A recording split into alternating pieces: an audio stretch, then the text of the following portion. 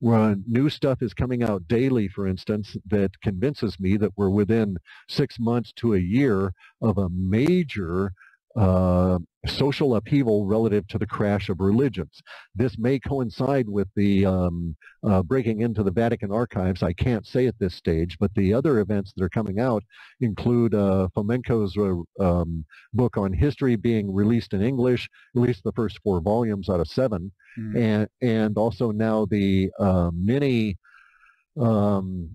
threads that are starting to emerge, the secrets revealed that are coming out of the dark side of the Catholic Church. As one edifice crumbles, you get to the next, you get to the next. Now they're starting to go into, which popes were assassinated, who had imposters put in place, and all of this kind of stuff.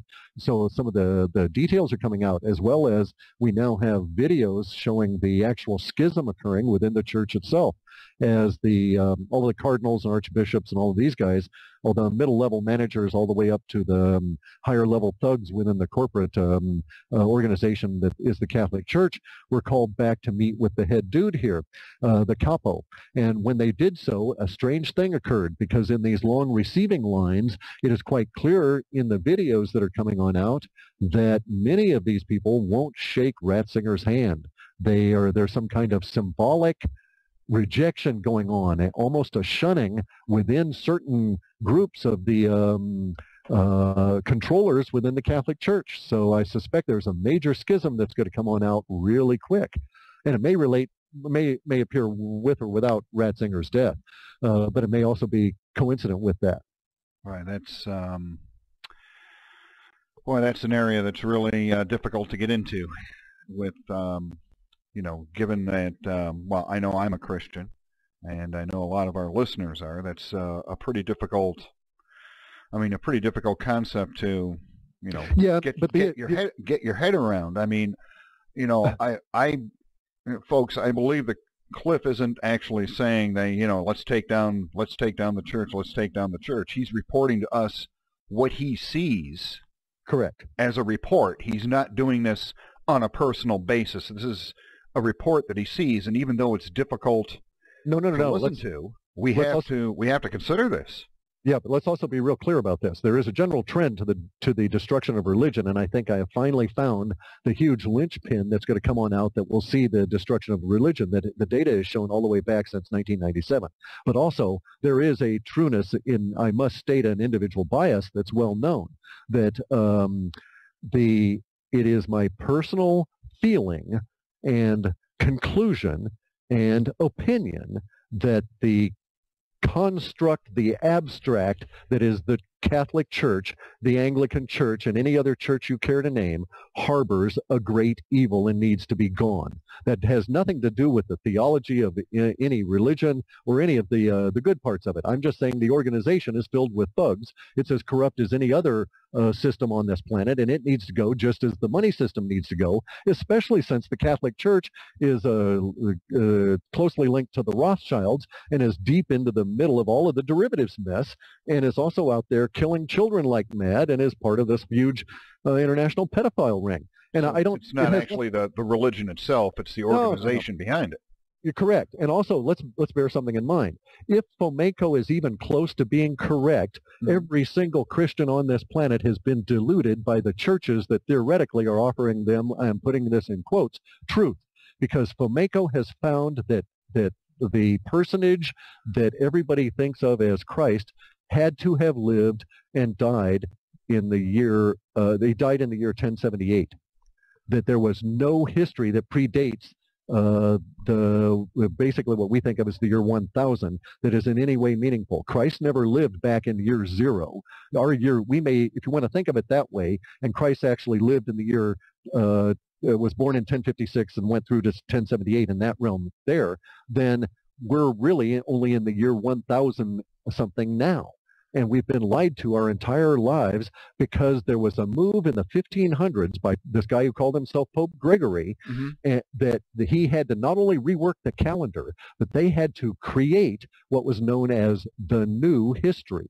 Now, when they created that new history, they were not really smart because they didn't understand archaeology and they didn't understand document scanning. Of course, there was no way they could have known in the Middle Ages, but what they did was to take all the Middle Age rulers that they knew about, rename them, and push them back in time hundreds of thousands of years and create them again as Julius Caesar and all these other fellows. But they did so in such a way that the details of their lives are clearly available to us who can see all of the eras. We can find, for instance, this particular ruler ruled for 41 years, supposedly, in the year 100 AD, but in fact, he was really alive and ruled for 41 years in the year 1300, and they just pushed it back those thousands of years because they had to create this new history to go along with their the construction of all of the religions. So if Fomenko is right, and this guy's been working on this since 1973, and we need to... Who is Fomenko?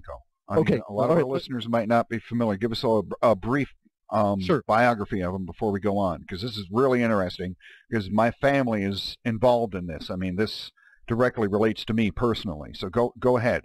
Sure. Okay, so here's what happened.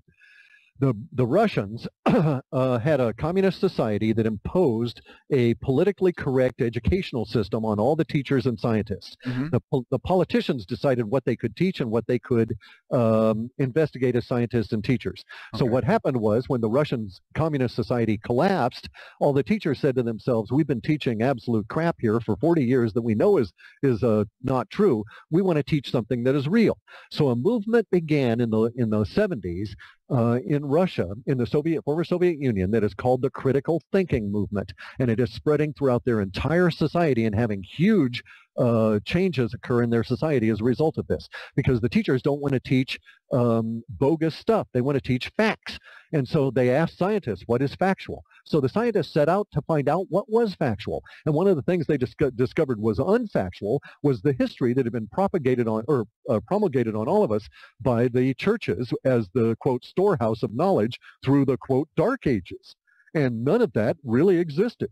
And it was created of whole cloth in the 1500s, which means that the Shroud of Turin can't be dated back to a supposed year zero kind of an event, or year 33, because there was never a year 33 where there was a Christ figure and etc. It was all created in the Middle Ages. So everybody who thought that the Shroud of Turin was a middle-aged hoax is 100% correct. But that needn't even invalidate its use as a burial shroud for the person that was presumed to be Christ, because that person was in the Middle Ages. Everybody who's ever made a movie about the gladiators in those funny little skirts needs to rethink that and put them into medieval garb, because Rome was actually created in the 1400s. The whole myth that the Catholic Church had of being held captive by the French for the couple of centuries in Avignon is just that, a myth. The Catholic Church established itself in Rome after Rome created itself in the 1400s. Pompeii was destroyed in an eruption in the 1600s, in the 16th century, 1500s. And we know that because the implements that are uncovered there are medieval in origin, and that there was only one eruption in Vesuvius that could have covered Pompeii, and it occurred in that year. And if we look at the Bible itself as a referential book, if the material in the Bible was accurate, then it must be accurate, and divine inspiration or whatever aside. And so if we find that the Bible describes the birth of its main character here, the Christ figure, as occurring at a time when we get a supernova that creates a particular kind of a star effect that lasts this long, and then follows 33 years later by a solar eclipse that lasts for 3.5 hours, covering the whole planet for 3.5 hours, then we can say to ourselves, aha, if we can run our software against all of the star charts and everything and plot and find this particular occurrence 33 years apart, we'll know exactly when this thing occurred. And well, hey, the lunar eclipse occurred in 1078. Okay, we actually have, we did have somebody calling in to ask a question, but they have stopped calling. Following up on this, is there, has this guy written any books? Is there something that we can get our hands on to read? Anatoly Fomenko is a corresponding, and that term means something in Russia, a corresponding member of the Russian Academy of Sciences. He's produced 7 volumes, 4 of which have been translated into English. They're called History, Fact, or Science. also called chronologies 1 through 7. Now, Anatoly's work from 1973 through into volume 4 is all about the deconstruction and why we know it to be true that history is false. Now, it is true that Anatoly attempts in volumes 6 and 7, along with his team. It's not just him. We're talking a team that is several hundred individuals approaching this from interdisciplinary, not only astronomers, but also people that are document analysts like myself, and I can speak to that. But anyway, he tries to recreate history, and he's got a Russian bias that he can't shed, and so that creeps in. And also some of his other stuff is suspect in terms of some of the conclusions that he's drawing as to what actually occurred. But I'm convinced that he's accurate that what didn't happen, he's 100% on the deconstruction, and we're all grasping now, because so much has been hidden from us, that his attempt at reconstructing history is going to be as good as anybody else's until we all get into it and really start burrowing around to find out what's going on. But I now think that the catacombs in the Vatican do not contain several thousand-year-old records, because the Vatican was basically established in the 1400s. They may contain a lot of stuff that's hauled in from here, there, and elsewhere, but for instance, the documents that they have, that they've examined, pretty much the Anatoly and his group pretty much conclusively show that the what was known as the pious forgeries movement extended multiple levels. So there was this guy who was reputed to have written in Latin and be a Roman chronicler at the time, more or less a couple hundred years after Christ lived, theoretically in the year 0 realm.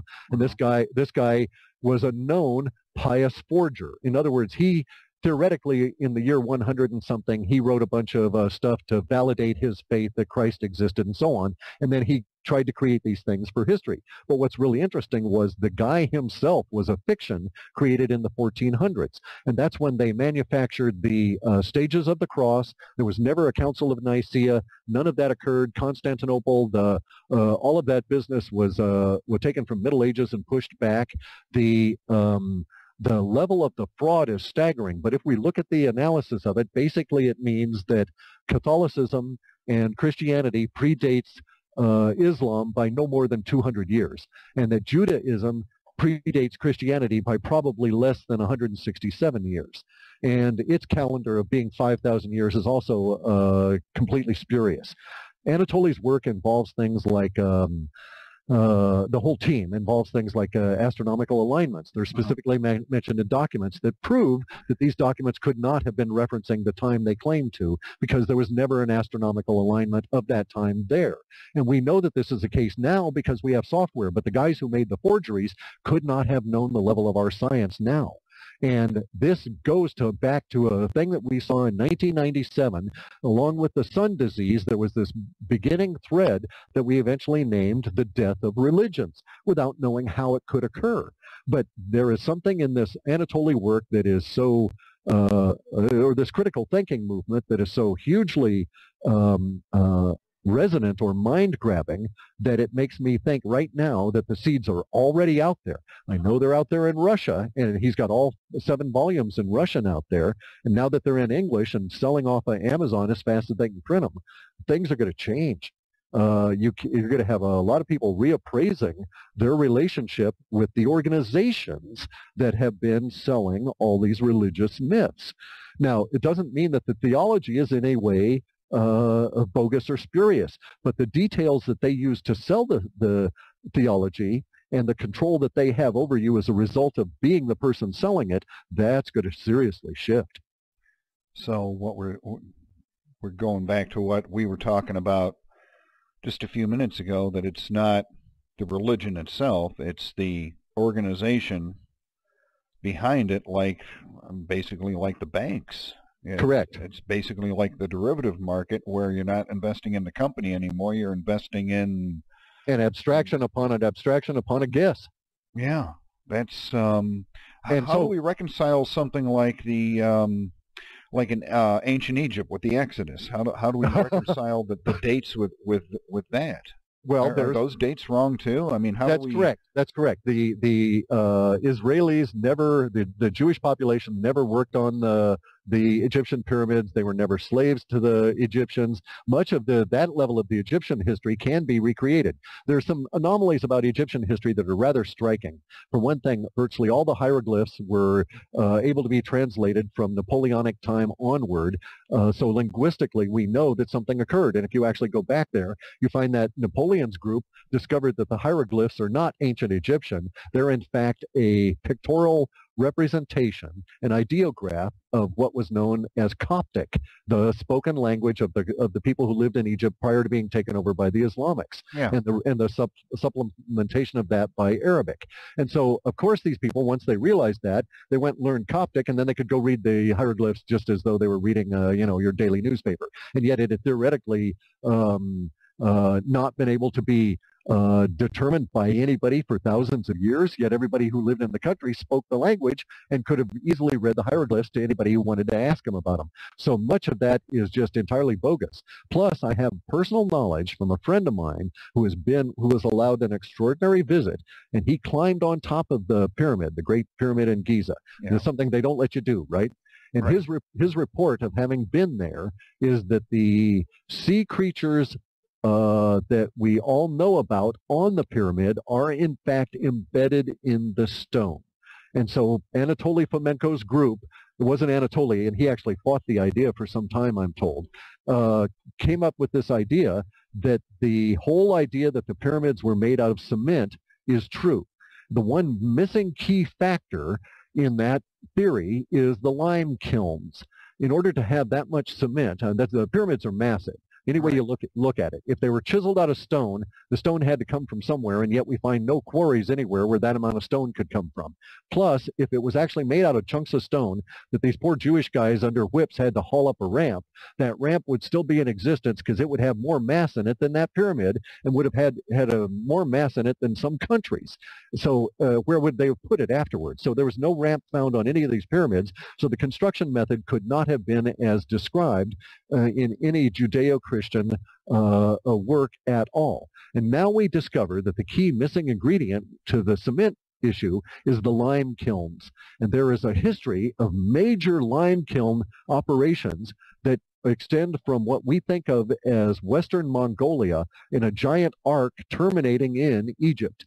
And now that we have the history getting closer, and we think of things a little bit differently, we know that these lime kilns were in existence at the same time that the pyramids were created. Holy crap. Exactly, and also in book 1, we discover that all the cathedrals are not as has been described to us in Europe, and that when they go and they do mortar dating tests on them, they can show the results to support the suppositions that are coming out that everybody had by basis of document study.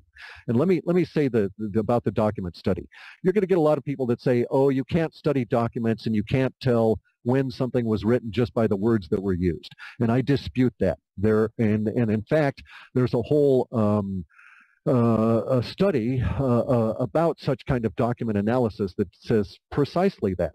The language employed describes the person employing that language as much as the subject. And so when we get to things like Ptolemy, the great astronomer who wrote this supposedly monumental, seminal astronomy work way back in 137 AD, and he is writing with language that is typical of 14th century florific Italian, then you know it was written in the 14th century in Italy, not in Egypt in the 137 AD. And when he started, and that is true with his great work. I've never read it. I've often read about it.